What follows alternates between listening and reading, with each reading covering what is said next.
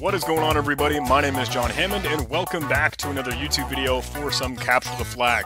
We're taking a look at SunshineCTF, which is the Capture the Flag competition that was hosted at B-Sides Orlando. They made it available online, and it was a lot of fun. So I solved a few challenges, wanted to showcase some of them for you, and let's dive into first the cryptography category. Don't know why I combined those words there. Alright, this first challenge is called WelcomeCrypto, and I stared at it for the longest time and did not solve it for the longest time because I looked at this and was like, what is this? I have no idea what that could possibly be referred to. I don't know what it is. Some random encoding, some kind of cipher. I mean, I guess clearly, right, it's in the cryptography category.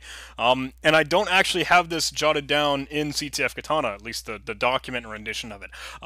After seeing this challenge, and after having some come to Jesus moments, I found that, okay, I found this now. This is ROT47, and I've added it to the automated rendition of Katana, and I'll showcase that at the very, very end. I don't know what you would do to track that down, other than going to, like, DecodeFR or Rumkins and all those websites that offer, like, all these different, weird, random, classical cryptography ciphertexts and decode. Is DecodeFR just strictly the French one? I know there's an English one, obviously. DecodeFR English. I'm glad that's up on the top of the list there. Okay, cool.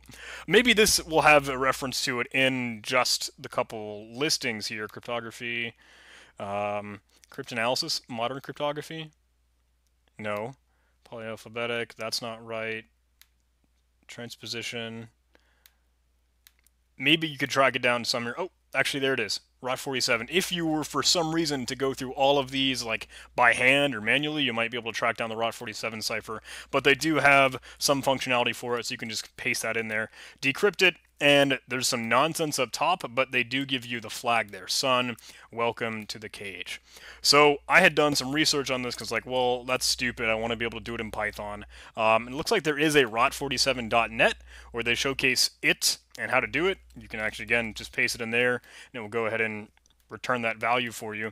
And from what I understand, they have actual representations of all of this in different languages. So ROT47.py is a thing, and I kind of shamelessly stole it, ripped it, and put it in Katana. So I'll show that to you because Katana is not yet public. It's still kind of hidden away, but I like to offer some teasers if for some reason people like that, whatever. You can probably stop watching the video now if you want to, but I can showcase Katana. So let's move into Katana, and there is some stuff in there. So we can run Katana. We'll say, okay, we'll specify the unit. It is a cryptography challenge, and we need to know a file for this. So let's actually create a file before we do this. Let's just say test.txt, paste it in there, and I actually have a results folder already, so this will yell at me if I were to try and run Katana like that. It'll say, oh, let's run Katana with the cryptography unit, and we'll use it on test. Oh, the results directory already exists, so let's remove it. Good, and now we can run crypto on this, and we've got a lot of results that came out here. It did find an interesting result, right? ROT47 is a unit now, so it will go ahead and determine that. Reversing regular ROT13 and Caesar cipher work comes through. Oh, okay, let me just remove the results directory as part of that command. Okay, cool. So now you can see a little bit more of that output. @bash cipher automatically rolls through, Caesar cipher automatically rolls through, blah, blah, blah. Maybe you could see this on your own, but we do, of course, have the functionality to specify a flag format. So we've got a regular expression, sun, there, and, oh, actually, sorry, it's flag hyphen format.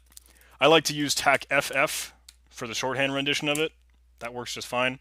And now we'll be able to see, okay, the sun flag is there, it will determine it for us and display it on the screen. So it just cranks through, hammers a lot of different potential stuff. And that is just only the cryptography unit. We do have a couple others, and we're always adding to it. So if you've got some ideas for low-hanging fruit we can throw into Katana, I would be grateful to see it. Right now that's private. It'll be open source, but I want to make a good impression, so first we're going to keep slowly adding to it. Thanks for watching, guys. I hope you enjoyed this. You can go ahead and submit that for 50 points if you'd like to. If you did like this video, please do like, comment, and subscribe. Join our Discord server. There is a link in the description. I just tweaked some security settings in there, so hopefully it's not going to be raided by spammers. Don't be a spammer. Slap your wrist thing. Bad. I'm going to stop recording now.